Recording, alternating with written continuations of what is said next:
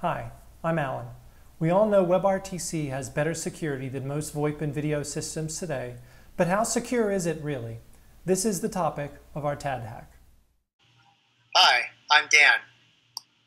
I'm placing a call using our WebRTC application to Mahak. Hi, I'm Mehak. Hope you liked our retro user interface. We had fun putting it together for this hackathon.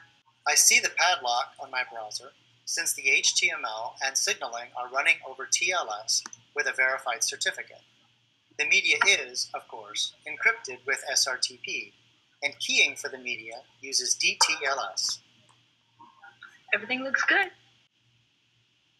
So, is this call really secure? As you can see when I share my browser screen, this apparently secure call has fallen victim to a so-called man-in-the-middle attack by me. Sorry, Dan and Mehak. A normal WebRTC peer connection will go directly between the two browsers, but I have compromised the signaling server to cause their signaling messages to be directed to my browser. When Dan called Mehak, he actually called me, then I called Mehak. The result is two peer connections, but they don't know. A WebRTC man-in-the-middle attack. The result is that our media is not encrypted end-to-end, but instead it is encrypted to the man-in-the-middle attacker who can listen in or record all of our media. Now, media security is provided by DTLS, and the DTLS handshake is authenticated using the signaling channel. If the signaling channel is compromised, then all the media is compromised, and DTLS won't be able to detect the man-in-the-middle attack. But wait!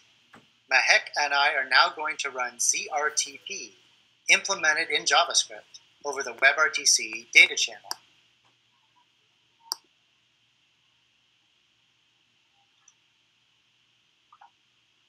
Ha! As you can see, the man in the middle is immediately detected. Sorry, Alan. Yes! ZRTP was invented by Phil Zimmerman of PGP email encryption fame to provide protection against exactly these kind of man-in-the-middle attacks on VoIP and video calls. It was published as an IETF RFC a few years back. Now, you might ask, what if the man-in-the-middle attacker also launches a man-in-the-middle attack on the ZRTP exchange itself? I'm going to try that next.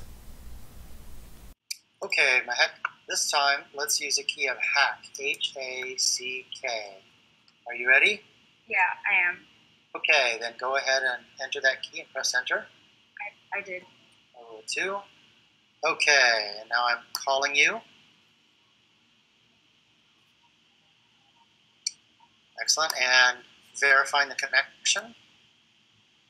My short authentication string is Seabird Inferno. Mine is Janky Caretaker. Ooh, that's different. That's different. Okay. All right. And ZRTP has detected a man in the middle again. Yes. All right. ZRTP has built-in protection against this attack by performing Diffie-Hellman and calculating a short authentication string. The SAS is displayed to both users and compared. If they don't match, as you just saw, the users know there is a man-in-the-middle attacker present.